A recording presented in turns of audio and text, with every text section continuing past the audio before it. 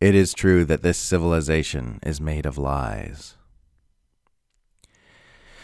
It is true that this civilization is made of lies, was grown by lies, is powered by lies, is controlled by lies. And it is true that this civilization is woven from violence, was birthed by violence, is sustained by violence, is preserved through violence. And it is true that this civilization is built on exploitation, is run on exploitation, exists to facilitate exploitation, is the product and the producer of exploitation.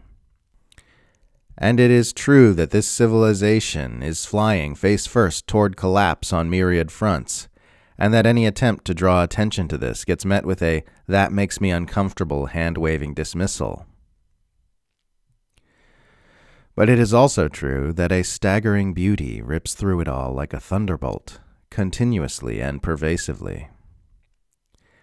And it is also true that there is a boundless intimacy hidden beneath all things that, if you like, could be called holiness. And it is also true that the self is an illusion, and that all that arises is innately free and deliciously purposeless. And it is also true that science is in its infancy, and that what we know is a tiny minnow in the vast ocean of what we do not know.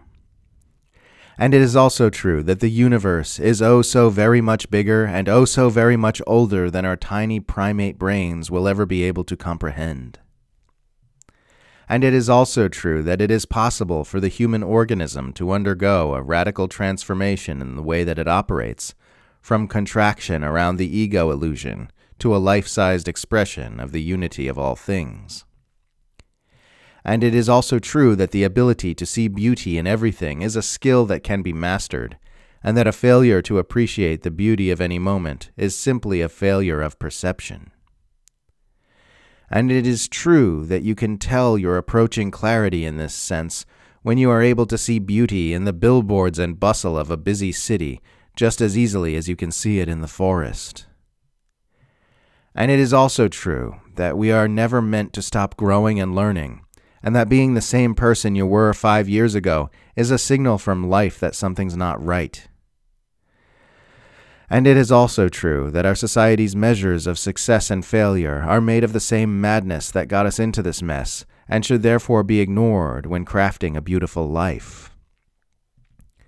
And it is also true that you can continue falling in love with your romantic partner for as long as you are willing to grow and expand, and that the honeymoon never needs to end. And it is also true that your sexuality can be a powerful tool for healing, creativity, and growth if you can succeed in making it conscious. And it is also true that none of this erases the harshness of our situation, and we must all be very tender with each other as we plunge into whatever comes next at this unprecedented point in human history. And it is also true that you should be tender with yourself as well, because it is only by loving ourselves deeply that our hidden and darkened bits can be coaxed into the light of truth.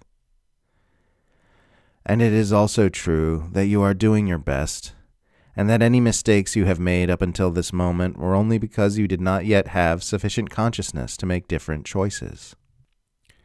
And it is also true that you are crackling with beauty, and it would be a damn shame if you never let yourself truly see this. And it is also true that humanity itself is crackling with beauty, and that the only thing worse than our species slipping away would be if it slipped away without really seeing and appreciating itself.